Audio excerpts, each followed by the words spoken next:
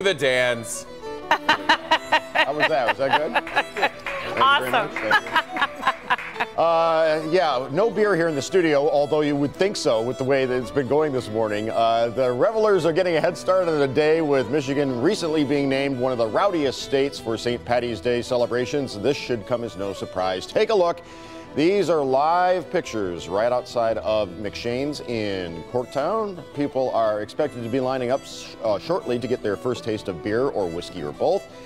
This year, Americans are expected to spend more green than ever before on St. Patrick's Day. The National Retail Federation says the U.S. will spend more than $5 billion. More than 139 million people are expected to mark the day in some fashion in our country, spending an average of about $38 per person.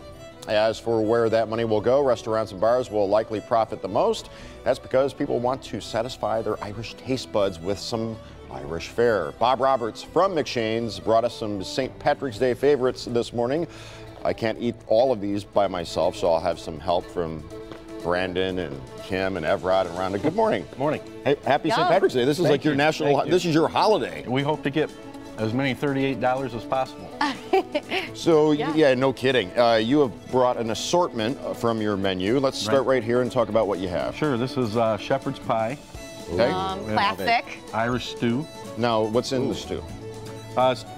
So, Ireland is known for having potatoes and meat in pretty much everything. Yes. Because they were so poor that potatoes were prevalent and cheap. So they have to dress potatoes up any way that they can.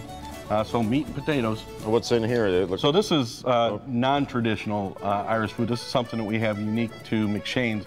It's called an Irish egg roll. That looks good. It's like a boiled Irish dinner wrapped up in a wonton and deep fried. Deep fried. You had me at deep fried. Great, yeah. Love it. Right here? Those are bangers and mash with coal cannon. Yum. Coal cannon. Yeah, coal cannon is a mixture of creamy whipped potatoes ribboned with kale. Pass the fork. Yeah, like I said, Bob, she just said, pass the fork, right? Corned beef and cabbage if I'm gonna manage. Love it. Look at that. Exactly. Give it a taste. Looks very lean. You know, sometimes the corned beef has the fat on it, you know that. Yeah, we get ours from Wiggly over at Eastern Market, and we get a chef's trim on it. Any specials happening today, or do you just welcome Specials all day. Yeah. We open at 9 o'clock. We have live music, DJ later on, dance floor is open.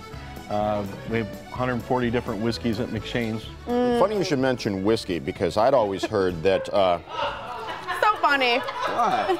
So funny. Yeah, can I get one right? Bushmills Protestant, Jameson's Catholic. Is there any truth to that? That's the rumor. Yeah, that's what everybody says. All right, well, or you can drink both and be really happy. Yeah. Well, Thanks, we sure Bob. do know how to celebrate here in Detroit. So. Again, the name? Coal cannon. Coal cannon. This is very good. All the food at McShane's is amazing. Thank you. All right, Really good. thanks for being here, and you. enjoy the day. It's a long day ahead. Rhonda. Oh, it sure is. Hey! Kim is not sharing anything. No. This way. Nice dancing, Brandon. Nice? Is that the Irish? I don't know if I'd call it nice. I'd say it's dancing. Well, they have dancing at He's McShane's dancing. later today, and I'm sure that dance and many other unusually different than Irish dances will be done. Maybe after a few of those whiskeys that Jason was talking about. Exactly.